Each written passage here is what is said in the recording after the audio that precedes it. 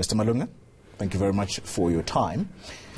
Perhaps before I talk about what you've experienced in the last 7 years, what's next for you?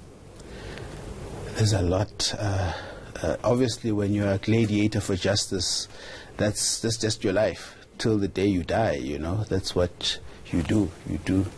Let me pick up on those words then you've just used.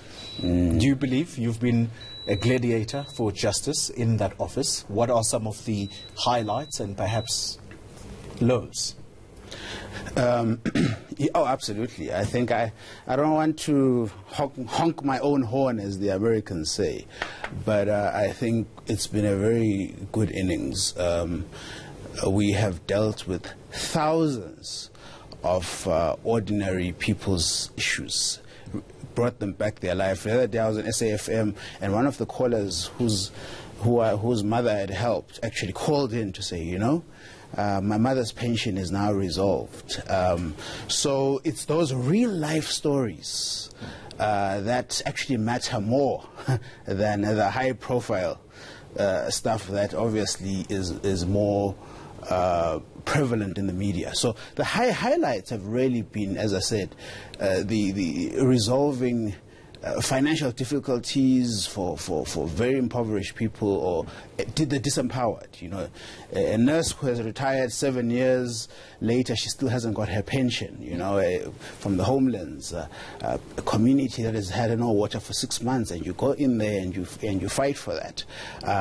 So that's probably the you know, when you see that face. I remember Mr. Moroka. You know, there was a Mr. Moroka in Bloemfontein, not really Bloemfontein, but just outside.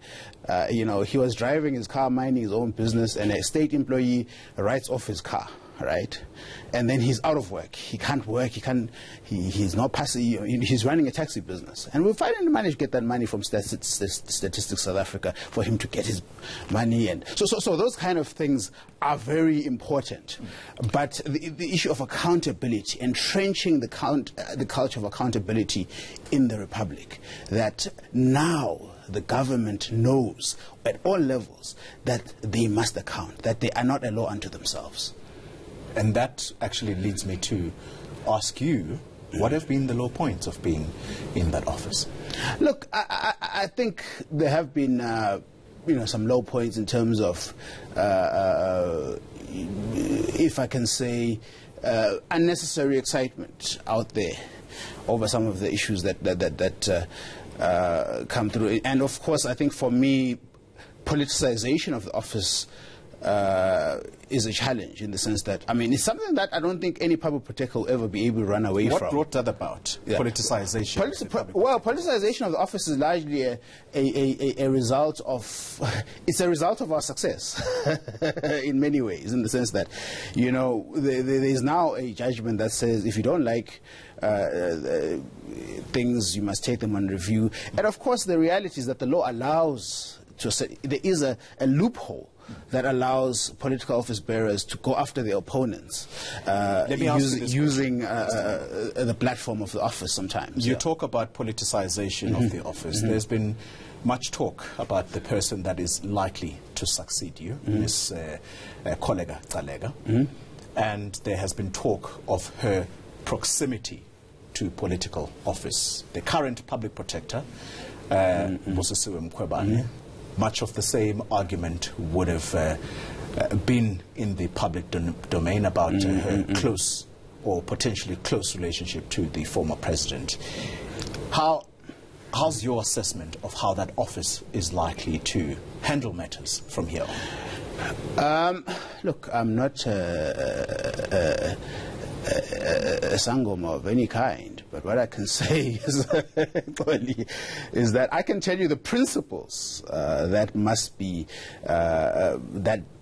followed. You know, regardless of whether you've had friends or what, you really need to cut loose. You know, I've done that. You need to cut loose. You need to do this work without fear, favor, or prejudice. You stick to the Constitution. Section 181 and 182 is very clear. Because in any event, these things come back later on to say, you know, you will be reporting on that. Hey, these people cooked a report. So I'll speak about the principles. And by politicization, I'm not talking about the incumbents. I'm talking about outsiders. When they say, Xoli is a mayor of this or that other city, let's go after him because he's our political opponent. You get my point? So you get a lot of that tit-for-tat kind of, those tit-for-tat kind of complaints. And of course, they happen in court as well, in litigation. It's not unique to this office, but it has to be managed vigilantly, that you actually at all times are impartial. As I said, you do your work without fear, favor, or prejudice, and it'll be fine. And I think we should avoid making these institutions about personalities, because incumbents come and go. Yeah. I'm going into the sunset. I'm very happy to be going. But the point is, the values are here to stay. All right, let's leave it right there. Mr. Kevin Malunga, who wants to go on to be the gladiator of justice, wherever that takes you. Oh yes, that reminds you of Roman times, or the days of Shaga, the warrior of justice. Thank you.